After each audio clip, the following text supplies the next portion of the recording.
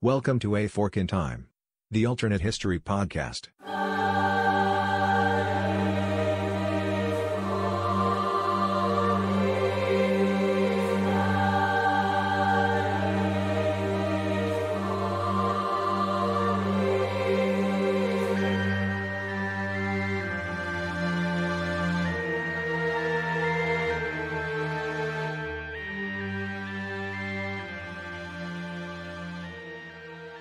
Hi, everyone, and welcome back to a Fork in Time podcast. This is Chris Capola, co host of the podcast, and I'm joined today by the originator, the founder of the entire thing, Don Shelley. Hey Chris, you're in the big chair today. I am. I am. Yeah, it's. We're going to talk about the lumbar support. We got some work to do there. But yeah, big chair. I'm enjoying it. So this today we're gonna do a topic that I had actually sent in earlier.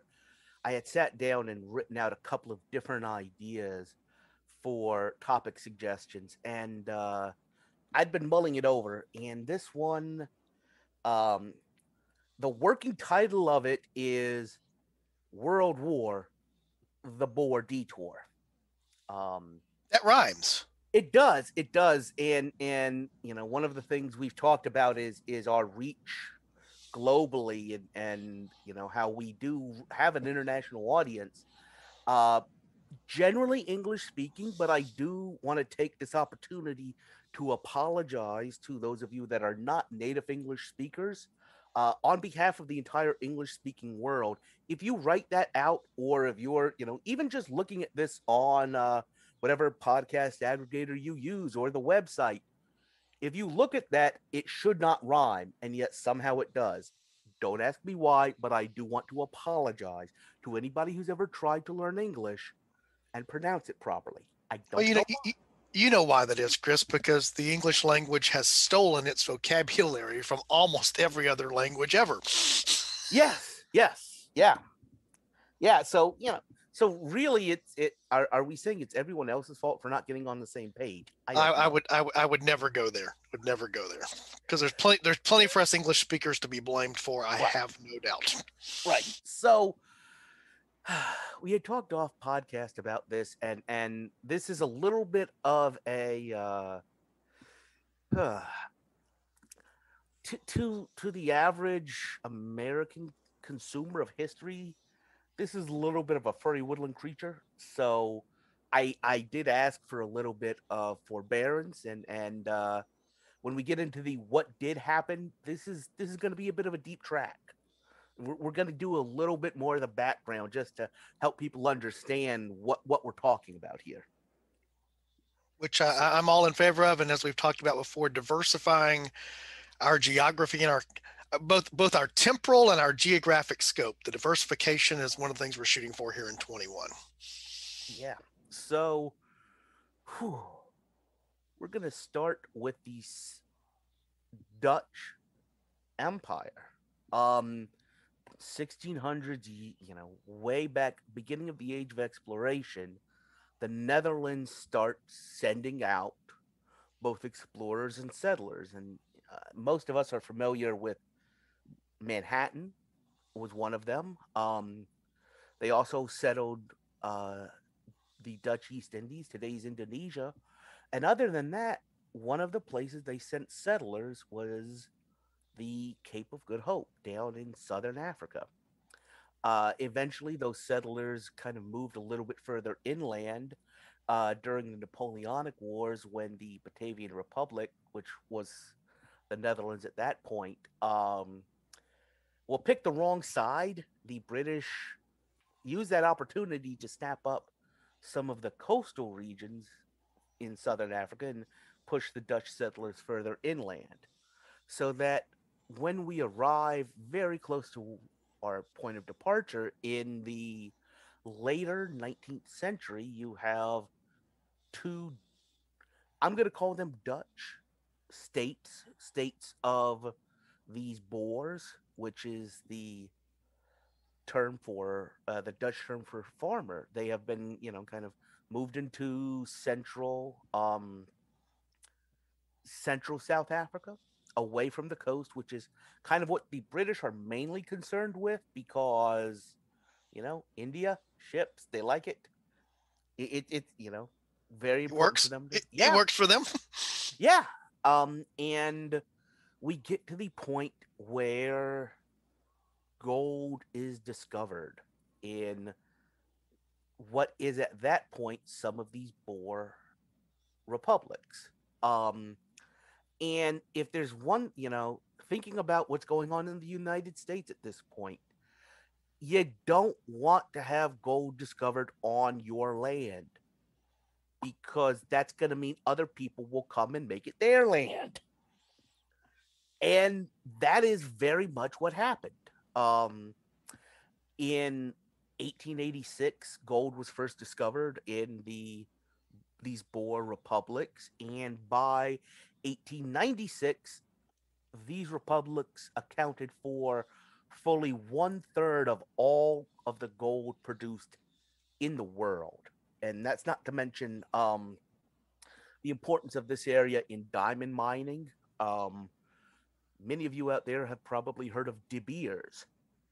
This is where they came from. So the discovery of diamonds and gold in this area. I mean, think of expensive things, and wow, all of a sudden they start coming out of this almost backwoods area. I suddenly have this dancing image of either Marilyn Monroe and or Madonna acting like Marilyn Monroe, talking about one of those two things being a girl's best friend and the other one certainly being something that ladies like. Yes, yes, and when you mix them together, I mean, yeah. Um, so sure, what happened in 1896? This is kind of the beginning of our real departure. Um, the British, unofficially, these were people who were British citizens, but were not officially acting under the orders of the British government, launch what's called the Jameson Raid into these countries, into the Orange Free State and Transvaal. Those are the name of the two Boer republics, trying to basically go in and overthrow them to establish friendly governments. I think it's pretty analogous to a little bit earlier in the United States, we had something called filibusters, which was not a speech on the. By the way, I don't know how these two things came to be called the same thing. I don't know how a filibuster went from kind of a piratish mercenary going into Latin America to try and establish a colony for the United States to somebody sitting on the Senate floor reading a phone book. I don't know how that happened. I'm interested in knowing why, though. But so, kind of like the American filibusters in Central America, this private group tried to overthrow the Boer governments. Um, they failed miserably.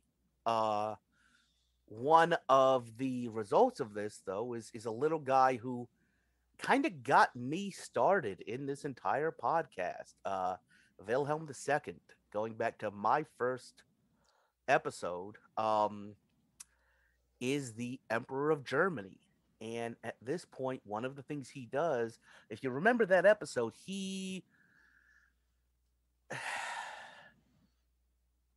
I'd say he was a bull in a china shop, but that doesn't give the bull enough credit.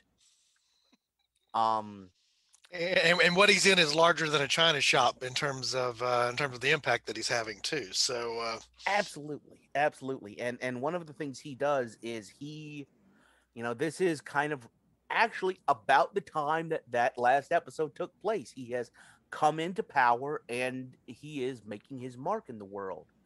And one of the policy changes, or the things that he brings about, is imperial and naval rebuilding, which puts him on a collision course with Great Britain, and eventually, many people think leads to the systems of alliances that led to the First World War.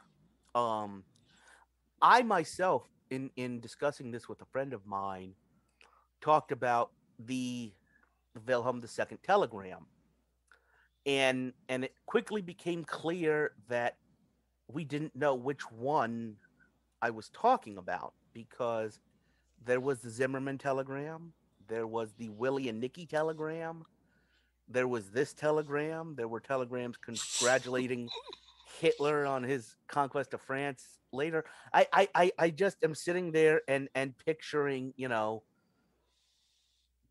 in whatever lavatory establishment you had in the Hohenzollern Palace at 3 in the morning, Wilhelm II sitting there with a telegraph machine typing out messages. So you're saying that this was the early version of the Twitterverse, so to speak. I think these were some of the early 3 a.m. tweets. Yes, especially in the sense of these are just statements put out there that don't really have a whole lot of forethought. That don't really have. They're not vetted. They're not run up the right channels. They're just kind of spewed out, and they become policy. Or maybe they are, maybe they aren't, but they're coming from a head of state, and so people think they are policies. Right. And they react to them as if they are policies. So Wilhelm II sends out this tweet. Going forward a little bit, 3 years later, the British basically start sending tons and tons of troops right up to the border to take a vacation. They don't really say what they're doing down there. The Orange Free State and Transvaal, these Boer republics, look at this and say, okay, Britain, you can withdraw them or there's going to be a problem. Britain doesn't, and that's how we got the Boer War. The second Boer War, but if you ever hear somebody talk about the Boer, this is the one they're talking about. Right. There was one earlier, kind of in the, British expanding out from those coasts, taking over some land, but the second one's the big one. What happens here is, the constant story of the British Empire, either India in the 1850s or whatever, any other colonial fight they get involved in, they lose quickly early. When you have an empire like that, you don't have, all of your strength where you need it when you need it. And several of their important cities, especially these gold mining areas, get taken over by the Boers. That's the first phase of the war. The second phase of the war is the Empire strikes back. Literally, the Empire strikes back. I really am picturing redcoats on Hoth right now. And the British, with all of their empire, including Australia, New Zealand, India as well, Canada, come into South Africa, push out the Boers, take over these states, these countries they formed, and the Boers don't surrender. They go to the hills. They're farmers with, some people would portray them as farmers with squirrel guns. It actually turns out that they have gotten a lot of Mauser rifles from where again? I'm going to go with Germany. Yes. The Mauser of Germany is the best rifle in the world at this point, and Germany sells them to these Boers. They buy them with, this gold they have. To the extent that literally during the fighting, the British come forward, they set up their artillery, they start bombarding the Boer positions, and didn't even realize, hey, their guns can hit us. You normally don't set up big artillery where, like, the regular rifles can hit you. You kind of want to be a little bit further back from that. British had no idea. In fact, this was when they stopped wearing red coats because they realized not even on Hoth, in general, a red coat makes you very easy to see.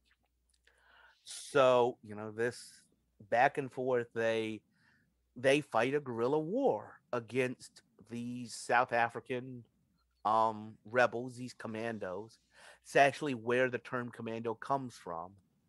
And eventually they sign a peace treaty.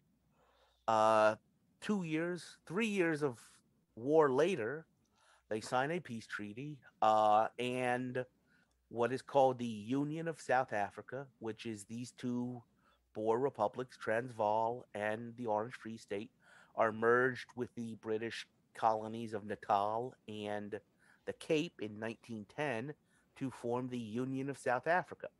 And the Union of South Africa is under the control, their elected prime minister is Louis Botha, who was actually the leader, one of the major leaders of the Boers. So there's a lot of Boers in leadership of the Union of South Africa.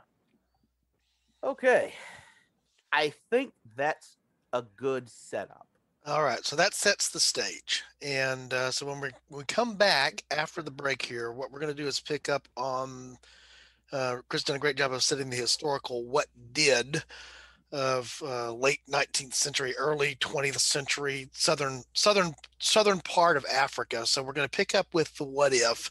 And so teasing the what if when we come back, the what if is going to be what, Chris? The what if is going to be this.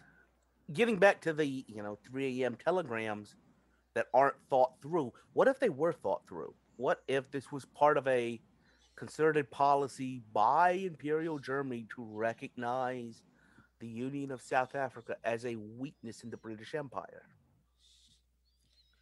And we will then explore how that might have ricocheted throughout history. So we hope you join us when we come back here on A Fork in Time. See you in a minute. Taking just a quick break from the podcast here. It's Dodd. Alexis. And we're talking to you today about something that we both use and we both enjoy. And that is going to be what, Lex? That's going to be Audible. Audible. I've been using Audible. I was actually trying to think of this the other day, Lex. I think I've actually been using Audible now for almost 20 years. Wow. Yeah, wow. Says something about my age, but also says something about how Audible has had sticking power. Because what Audible does is they are, I think, the leading provider of audio of all types of genres and all types of means on any device you want to listen to that audio on. So typically I think of that as being an audio book. But that's not the only thing, right, Lex? Oh, no. They have podcasts. They have theatrical productions. Audible has tons, thousands of things you could listen to. Yeah, hundreds of thousands, maybe even millions. And so we are both Audible users. In fact, I jokingly tell folks that I work with and that I talk to in my other life, my real life, all the time, that I'm pretty much now about the only way that I read is to be read to, no strain on the eyes. And I can do that very easily with Audible. So we have a special offer for A Fork in Time listeners. You can follow the link in the show notes or go to audibletrial.com/aforkintime, and you'll be able to take advantage of a free month, one free month. And what comes with that free month, Lex? A free audio download. Yeah, a free audio download. It's easy to say audio book, and I almost did. And you may choose an audio book, but it could also be, as Alexa said, there's all types of audio that can be found there. This is unabridged audio. It's a wide variety of fiction and non-fiction. They're associated with Amazon, which means one of the things that happens if you take advantage of the free offer and you happen to be a Prime member, you get not one but 2 credits. 2 credits towards Audible programs for that first month. Of course, there is a cost after the first month free trial, but it enables you to try the service to see if it's something that you'll like. You keep those titles forever. By the way, they allow you to return titles that you don't like or don't listen to. I have found them to be both on a customer service aspect as well as just a service to use aspect. One of my favorite things. Alexis and I both at various points in our professional lives have traveled a lot. Yeah. And you sometimes think of Audible as the road trip companion, right? Yeah, before I left on a trip, make sure you have an audiobook. Yeah, and the cool thing there is you can do bookmarks, you can put notes, all the things you would want to do. So if you've been thinking about getting into audiobooks or audio materials of any type, we would certainly recommend Audible. And again, if you follow the links in the show notes or go as we described there to audibletrial.com/a fork in time, we get the credit for sending you there. You get the good stuff that Audible is, so we certainly would appreciate it. Hi, welcome back. This is Chris Capola from Fork and Time Podcast, and I'm joined today by Don Shelley, and we're discussing German imperial ambitions in Southern Africa, I guess. That's fair enough, and how that interacts with the big world stage. So, interestingly enough, because we don't like to keep our readers, our readers, if we had them, in suspense either, during the break, Chris had raised the question of where filibuster came from and how a parliamentary procedure and the act of someone trying to I don't even know what to describe what a filibuster did otherwise, actually trying to create territory, so to speak. They both come from the French or Dutch, I'm sorry, the Dutch word, which means freebooter. And so essentially someone who's engaged in the filibuster activity, like we talked about in terms of, going off and trying to take land or do that type of thing, is essentially a pirate. And so the way that that got connected over to the parliamentary term is someone engaging in a filibuster in a legislative body is trying to essentially pirate control of the body by maintaining the filibuster. So Okay. one's a pirate in a suit and the other one is a pirate in the real world. So there you go. There's your etymology hit for the day here from A Fork in Time. And also, getting back to what you were previously saying, for that confusion about the two uses of filibusters, blame the Dutch, I guess. So there we go. That connects us back in. Yes. So, Yes. so before we were talking about setting up the historical what did of late 19th century and early 20th century, the southern part of Africa, the situation here where what we get to is the formation of what will ultimately become what we call South Africa, the Union of South Africa. So specifically, Chris, tell us what if departure here, because it centers around one of what we talked about before the break, many telegrams that have flown around in history. So and we did explicitly talk about what's called the Kruger telegram, which was Germany sending congratulations to the Boers in South Africa after defeating the British in this raid, the Jameson raid, and not following up. It kind of like, okay, let's go ahead and pick a fight with the biggest empire in the world, and just do it just to mess with them. Just do it to make them angry, and not do anything to actually weaken them, to actually follow up on it at all. Um, and the point of departure is the Germans being a little more devious. Um, Looking at Germany in World War One, they did on multiple occasions try and take advantage of divisions within the Entente, the Allied powers. One of these examples is the SEAL train, where if you've ever read Churchill on it, it really sounds like Lenin was kind of like a virus that they threw into Russia and kind of, saw what happened. Kind of create their own political pandemic in a way. But also Germany was, sending U-boats to arm the IRA in Ireland when that was still part of Great Britain. So Germany was using some of what it had to open up some of these fissures in their enemies during World War One. And the one they didn't try, and the one that I think would have been really critical, is trying to have kept open and built some of these relationships with the Boers in South Africa. Um, Germany actually does control what is today Namibia, which was at that point German Southwest Africa. It's it's a sandbox in southern Africa. If you know much about the German Empire, they got scraps. Just so happens this scrap is right next door to South Africa. Right. So they did control, land very close to South Africa. And in our timeline, in our real history, there were smaller revolts by some of these Boers when the war starts and the British declare war on Germany. There were several groups, several bands, several what they were called commandos that openly revolted against the British, the Union government working with the British, and there were others who, upon hearing that war had been declared, would send telegrams to the capital saying, "All right, we're armed, we're ready. Now, who do we fight? We want to fight somebody. We just don't know who yet. Right. Tell us." So, in this scenario, the Germans develop these relationships, supply these groups, and when war is declared, the Union of South Africa falls apart, and these Boer groups start fighting again against the British Empire. Um, just to kind of bring it back to something that people might be a little more familiar with, Downton Abbey. I know you never thought I'd be the one bringing up Downton Abbey, right? I kind of I'm not the English one, but if you remember, Grantham and Bates served together in South Africa, Right. and now they're a little bit older during World War I. These were the same people.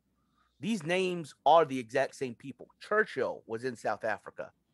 Botha, as I mentioned, the leader of South Africa, is at this point the prime minister. Jan Smuts, the person who's going to take over after Botha had and go on to an illustrious career in World War II, was another of these Boers. So this is not quite 20 years in the past, and it's remarkable that this entire country that had risen against the British in the course of those 20 years is so on their side again.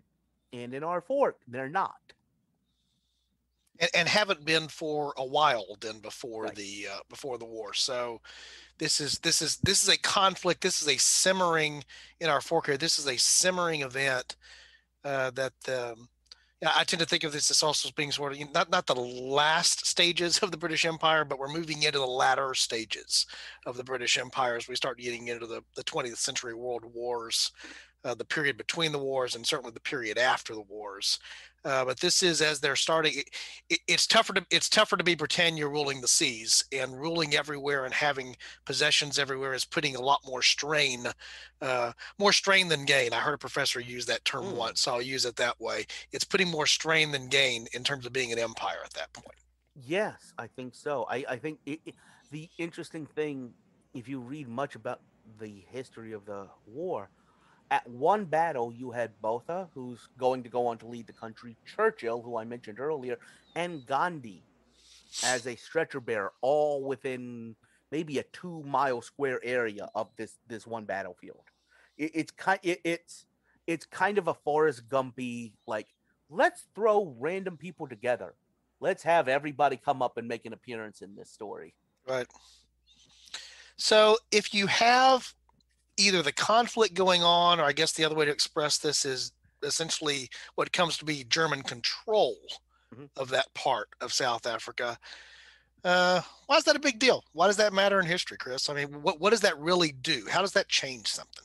So I don't think even it's German control. I think it's German threats. You're right. Britain may not rule the waves for much longer, but they still do. And if you look at Germany's empire, um, it doesn't make it to 1915 to a large extent. There's some areas, but it doesn't really fare very well because they can't communicate back with Germany. The thing about South Africa is these are guerrillas. They are farmers. They don't really need a whole lot of supply to raise a whole lot of trouble. And the reason this is important, where they are, is twofold. One, um, during World War One, the Turks, the Ottoman Empire, is on Suez. The Suez Canal is the border between British Egypt and um, the Ottoman Empire. So you can't run ships through it for probably into 1917. So for 3 years, you can't use the Suez Canal to get from Great Britain to almost the majority of their empire is kind of what they call east of Suez. So the first thing is the Cape of Good Hope, Southern Africa, this stopping off point is very important for the British to be able to access the manpower of their empire. If they can't if that's threatened to some extent, they have this wonderful, all of these people, they can't get them where they need them. So I think one of the things you would see is, instead of a Gallipoli campaign, or instead of being able to use the Indian Army on the Western Front like they were able to in 1915, I think the British have trouble accessing that manpower, and one of the things that manpower leads to is I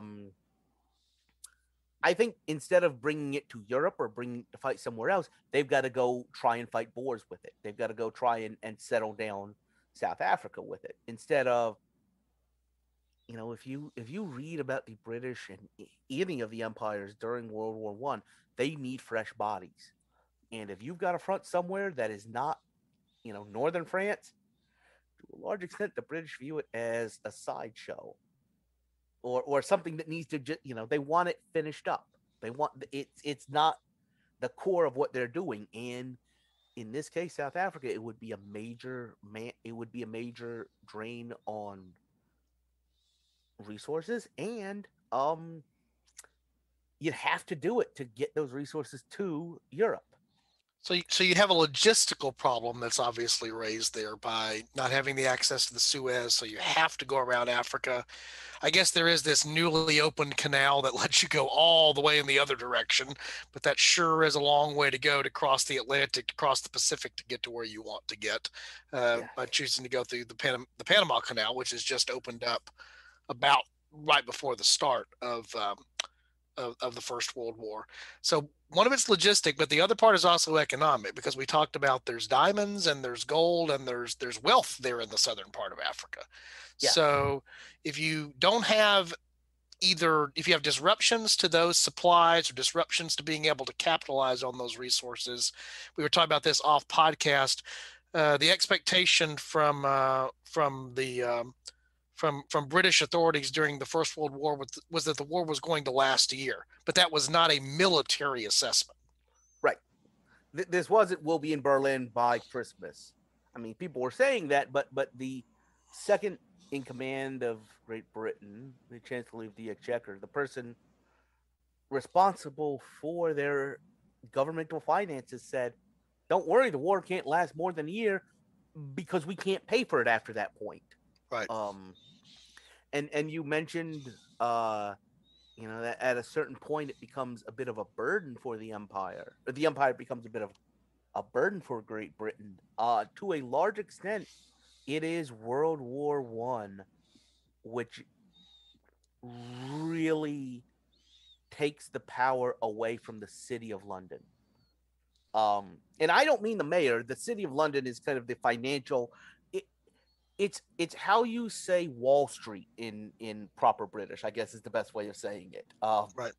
It's the financial center of this massive empire, and even in our timeline, the economic strain, the financial strain of, I mean, just think about this, right? They have millions of young men who they're paying for. They are now employees of the government.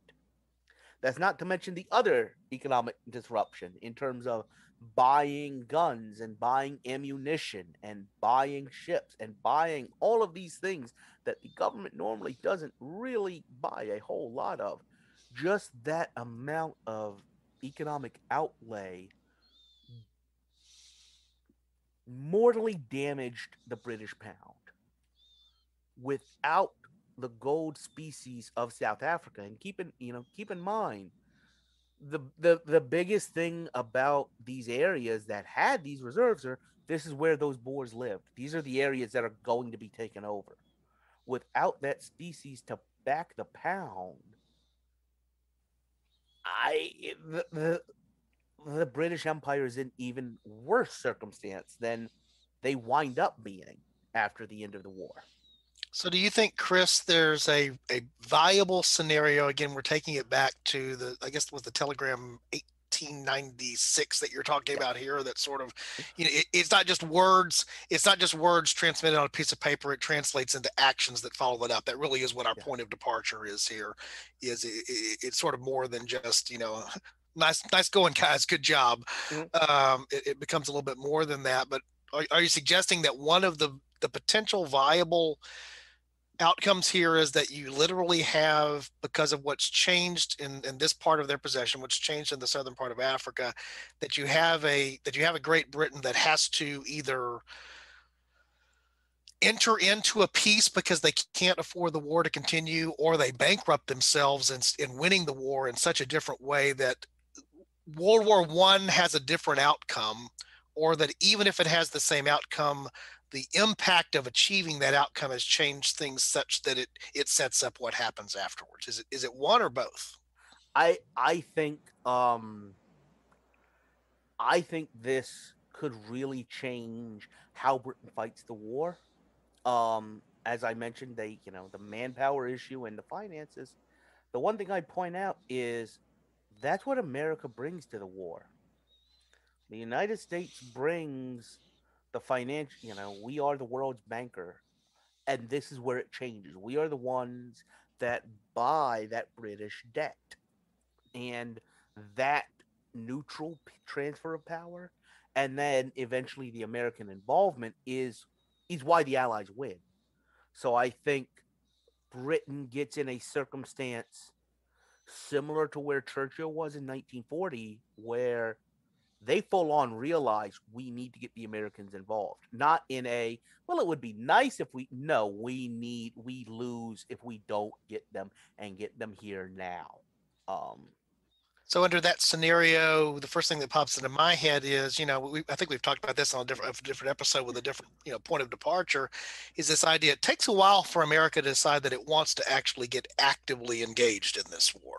yes. They're there, as you mentioned, they're supporting it economically by buying the British debt, but in terms of the actual, sending troops, American soldiers, crossing the Atlantic and coming there, the first place that I go is that probably happens sooner, right?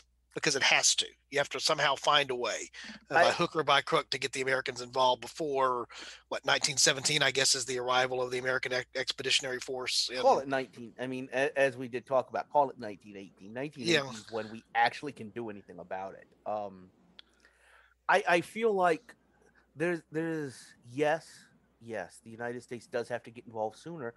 Part of me, one of the arguments you hear in looking at why the United States got involved in World War One isn't isn't the actual proximate cause, the resumption of unrestricted submarine warfare. It was a realization in certain power circles that if the Allies lose, we're going to lose all of our money, all of these things we bought, and We got to back our bucks with some bullets, or we're going to have a problem here. yes, and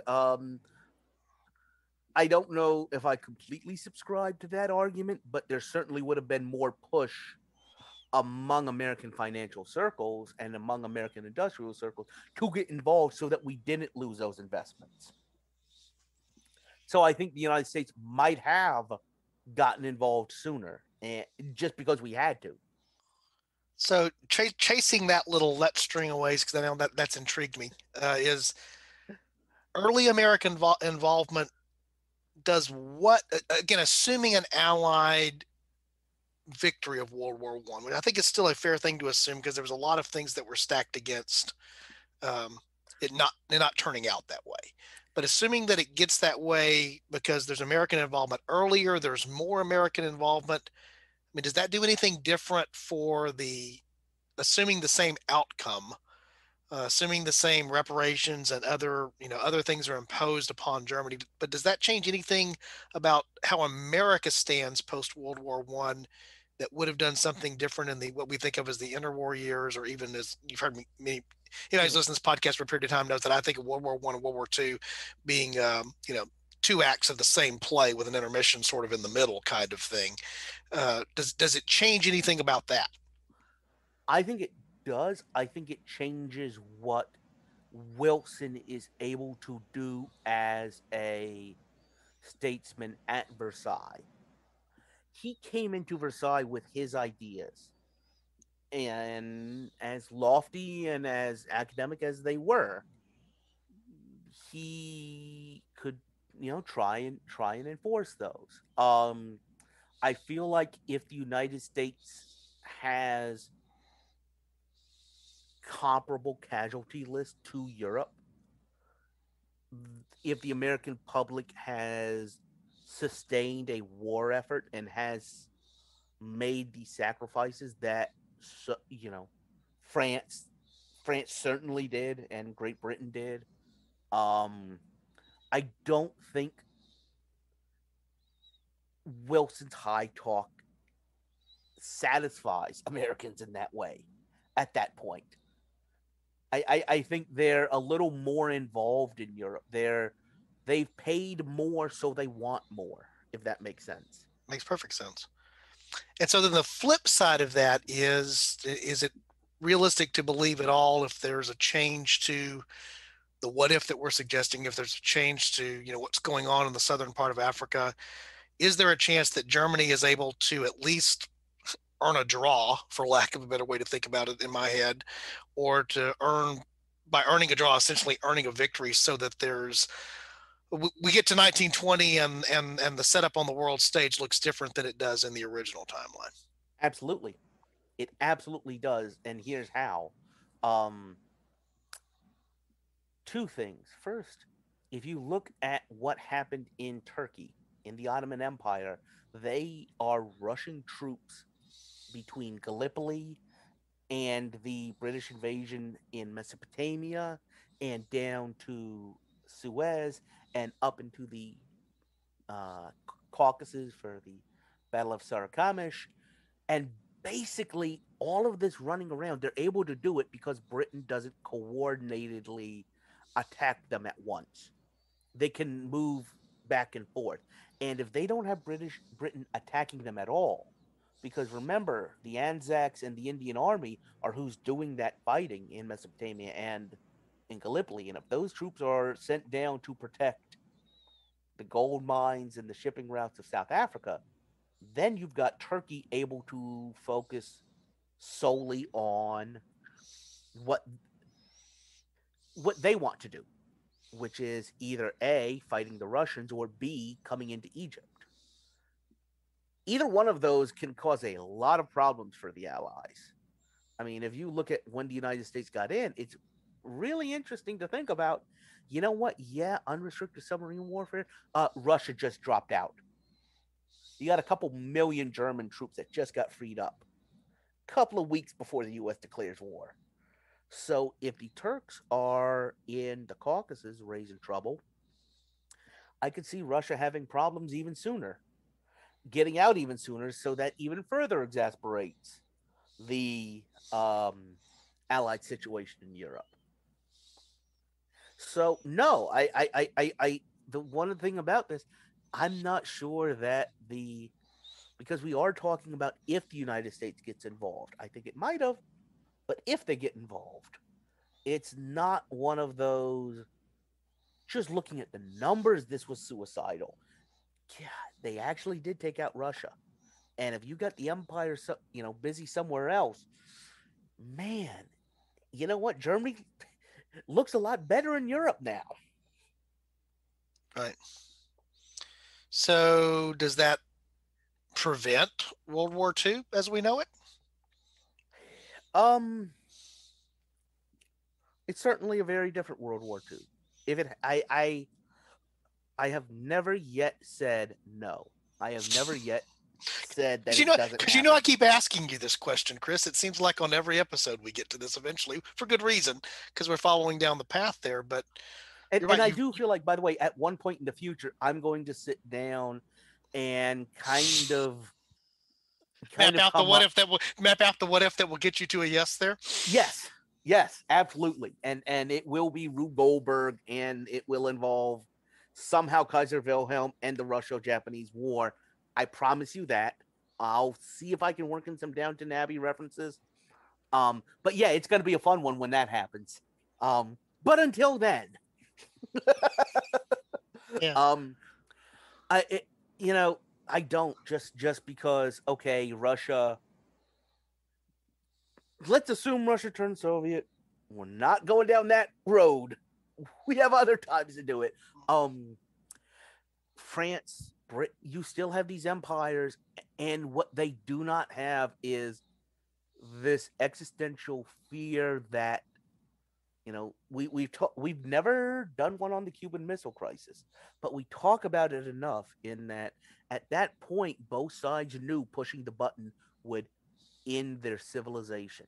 And Right. in September of 1939, as driving as preventing war was to Chamberlain and the West in general, as much as they wanted to avoid a replay of the First World War, they did it. And they went ahead and did it. And I don't see anything changing that calculus. And again, the sides look different maybe.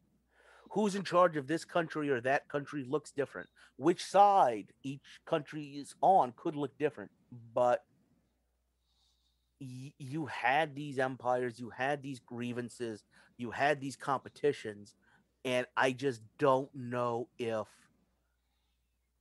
anything can prevent that other than driving home the point to every single world leader that one wrong decision could be the end of everything. Right, and that's why you ultimately end up with the Cold War concept, in the sense of we can't afford the war that we're talking about there is hot. In fact, it's nuclear hot, which is why we can't go there. And so that's what changes. To me, that's the biggest thing of the 20th century and how warfare changes over the 20th century. A lot of things happen there, obviously, from a technology standpoint. Looking at where things are. Well, recent episode we talked about the Spanish American War, which is really about that time frame, right around the turn of a century, obviously through looking at the events of let's say the Gulf War being Mm-hmm. towards the end of that, in terms of just how much technology has progressed. When you really think that through, it's like a wow kind of thought, what Yeah. happens in less than a century there.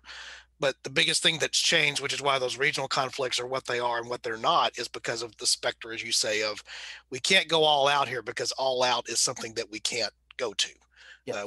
without tremendous risk. And so I think you're right. I agree with you there, in the sense of there still is enough of an impetus by whoever the powers are, however they are aligned, and for whatever motivations or reasons, whatever becomes the equivalent of the assassination of an archduke in any scenario, that becomes the grievance under which something happens. They're still likely to happen because the underlying undercurrents of what's there. I don't know if we never even talked about this off podcast. I know that, but you're a Mm-hmm. science fiction fan as well. I'm really excited here in 2021 about the upcoming adaptation of Asimov's Foundation. Mm-hmm. If you're familiar with those novels, this idea of psychohistory, does history follow patterns or predictions? We've talked about Mm-hmm. the big man of history theory versus the force of nature. I mean, the force of history type of thing. But I tend to fall more on the side of the forces are there. Mm-hmm. Exactly how they get triggered, or how they launch off, or how they manifest themselves, is not going to change just because the underlying conflicts exist, Right. Right.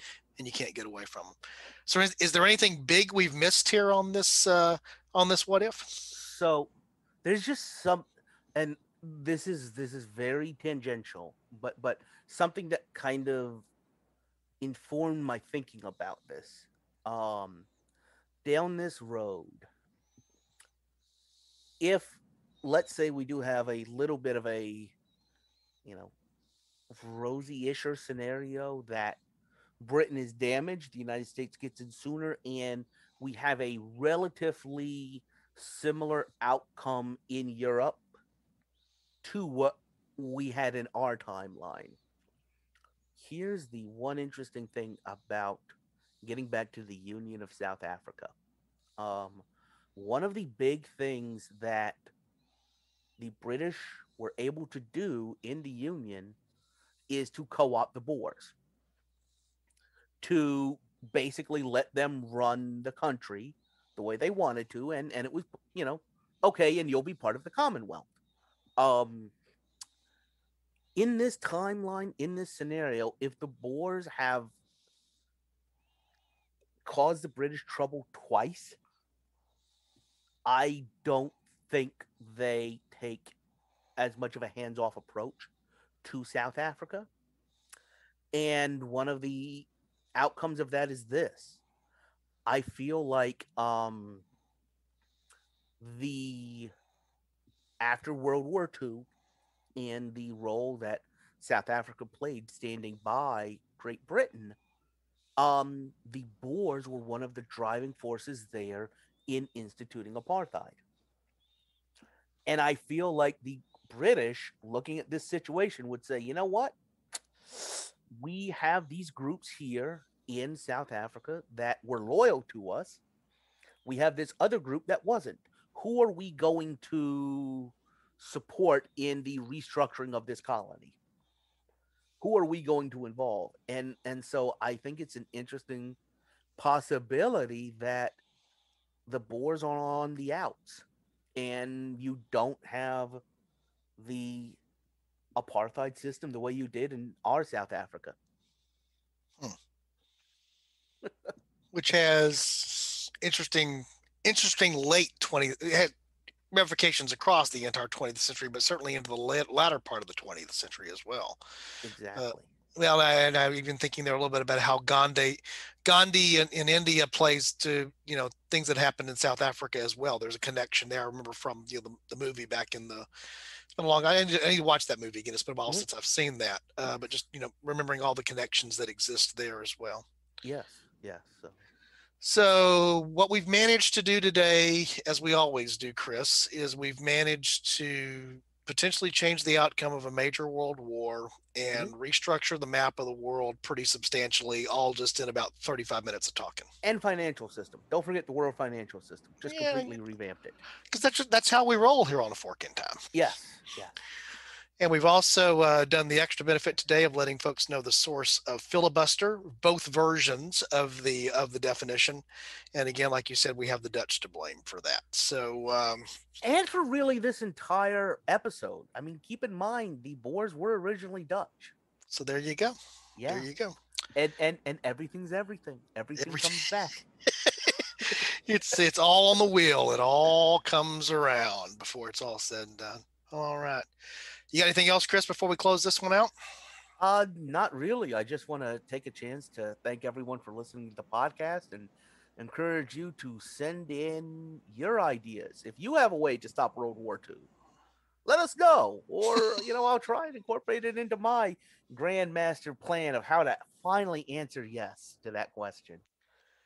And maybe I'll just stop asking that question. It seems that, again, partly because of the topical times that we often talk about, we always come across that, that particular point in history. And it's always I've learned more about the connection between the world wars in the 20th century in the last 5 to 10 years than I ever fully realized in my previous study of history, just how, I knew that there was obviously the connection that existed, but just really understanding, how those two things are so interconnected and how they tie back to things that have been going on for so long that it's, I don't want to say that anything's ever inevitable, but boy, it sure does feel inevitable in so many ways that, eventually this had to happen in some way, shape, form, or fashion. Yeah.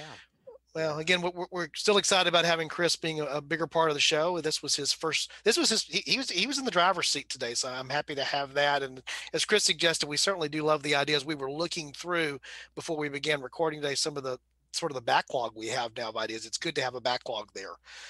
Just a matter of getting episodes produced and carving out the time to get them recorded, and I'm interested to see what's going on there. So we encourage our listeners to go to www.aforkintimepodcast.com and to take advantage of the feedback mechanisms that exist there. And if you can figure out a magical way to get Chris to answer yes there may even be like a Fork in Time mug for somebody for that. Now that I think about it, I'd be willing to pay for that. So good deal. Chris, if you don't have anything else, I'm going to go ahead and shut us out here and close us out here by following along with what Alexis would require that I do if she were on the episode today, which is suggest to our listeners that if they happen upon a fork in time, what do we think they ought to do? Follow it.